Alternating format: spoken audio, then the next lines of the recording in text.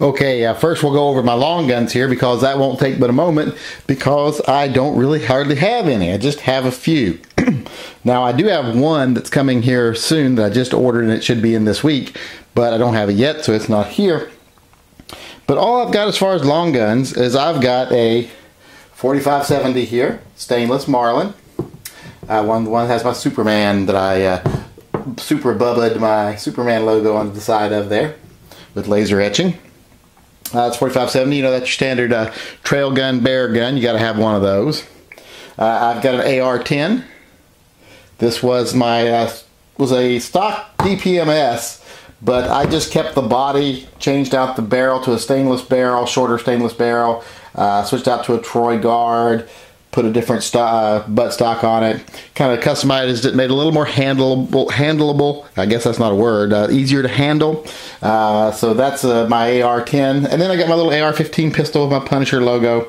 Built this from scratch. Spikes Tactical Lower.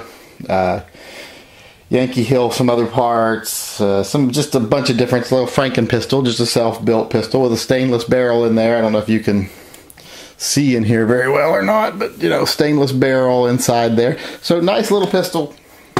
I can still consider it a long gun though, even though it is just really a pistol, but I've shown it here with my long guns. But that's pretty much all I've got for rifles.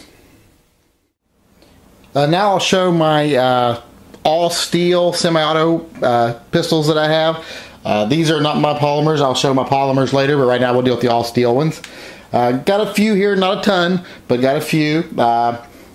This right here is my Detonics that I customized myself. I completely redid this. This is one of the rough textured guns that they produced a long time ago, and I completely refinished it, gave it a completely new finish. Car MK40 40 caliber subcompact, Car K40, which is just a compact 40 caliber. My Kimber, of course, my Kimber Pro Raptor 2 stainless. SIG P232, a 380, big 380, but a 380. Colt Series 80, Commander size 1911. This is a combat commander, all stainless, everything. My SIGs here, my SIG P220, my SIG P226, my SIG P229, 226. 40 caliber 9mm 45 ACP. Then my Colt officer's model back here, 45 ACP officer's model. So these are all my all steel guns, and as you can see, stainless only for me when it comes to things like this.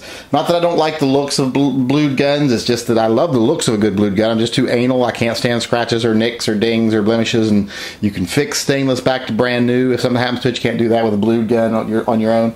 So this is what I have as far as all steel semi-auto pistols. Not a huge collection, but I used to have a lot more, but I narrowed it down and started going with what I considered quality over quantity. You know, I could sell a lot of these guns and buy 2 or 3 lesser guns for the price of them, but I would rather keep what I consider nicer end guns in my collection, so those are my semi-autos. P.S. There are 2 semi-autos missing from this. I have a vintage World War II Luger that I have in a safe deposit box, which I don't have currently at home to show you. But and also my SIG P238, which was on me at the time that I'm filming this. So that's 2 that aren't shown, but those are, with those 2 included, that's all my all-steel semi-automatic pistols. And now to show my first love, if you will, revolvers, wheel guns, whatever you want to call them. As everyone out there probably knows who watches me regularly, my favorite type of gun is the wheel gun or the revolver. So these are the revolvers that I now currently own. The only one not shown here is my antique Smith & Wesson Single Action Army, which is in the safe deposit box along with my Luger. But everything else is here, so I'll show you those. We have my Colt Magnum carry, my Colt Detective Special. This is the SFVI, which is the small frame 6-shot. These are both 6-shot small frame revolvers. This is my Talo Ruger SP101, Smith & Wesson 686 Plus, 7-shot .357 Magnum revolver. This is probably the crown or jewel of my collection, the flagship of my collection of revolvers, which is my Colt stainless Python. Another 686. This is a Pro Series 686, the SSR. 629 Magnum here. Smith & Wesson 44 Magnum with the slab side barrel. This is a Performance Center Smith & Wesson. Another this is the Carry Comp Smith & Wesson, another Performance Center Smith & Wesson 44 Magnum. Model 640 hammerless Smith & Wesson revolver, .357 Magnum. And a Model 60. This is the Leonardo da Vinci, the LDV model. Smith & Wesson .357 Magnum revolver. These are 5 shots here, these two. And the big boy of my collection, the Smith & Wesson 500, and the slightly smaller Colt Anaconda 44 Magnum. So those are the revolvers I have, like I said, along with the Colt Single Action Army that I do not have here. Once again, you can see stainless rules the roost, but these are my current collection of wheel guns.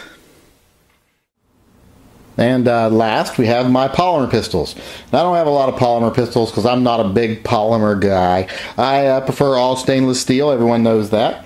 Even when you see my polymer pistols here, you can tell I like stainless steel. The only exceptions being the Smith & Wesson M&P 40C and the Glock 23, when really the only exception is Glock 23 because underneath this black face here is a stainless slide. And I'm sure someday I will have that be blasted off and have that just be a two-tone gun. But for polymer pistols, I do have another Glock 23 that's not shown here, but this is pretty much what I've got as far as polymer pistols. I've got, this is the Beretta Neos, a 22 long rifle gun, which is what my son shoots at the range. I've got my new FNX 9mm here. I've got an FNX 9 is what it's called, I do believe. Got my Beretta PX4 Storm Inox 9mm here. Sig Sauer P252 Tone 40 caliber here. Really probably one of the most underrated guns on the market today. As I said, my Smith & Wesson M&P 40 compact, my Glock 23 compact, and my little Sig P290 here. So these are the polymer guns that I have. Like I say, not a lot of polymer guns, but those are the ones I have. Ones I have for now. I'm not going to say these are ones I'm still going to have. I have a shield on order, Smith & Wesson M&P shield. Hopefully that will come in someday soon. And one of these guys might be going away. Don't want to say anything in front of them, but one of them might be leaving rather soon. So that's what I've got for right now, plus one more Glock 23 that's out in the car.